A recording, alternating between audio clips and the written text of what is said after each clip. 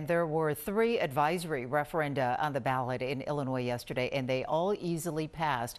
The first non-binding measure calls for establishing an extra 3% tax on residents who have an income of more than $1 million. The idea is to direct that extra money to property tax relief. 60.2% of residents voted yes.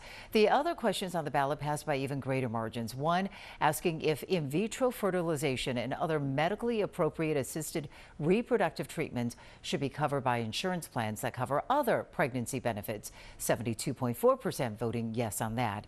And the last question asked if Illinois political candidates should be subject to civil penalties if they interfere with an election worker's official duties. Nearly 89% saying yes here. But once again, these were all strictly advisory questions, but the General Assembly could put a formal referendum on the ballot in the future.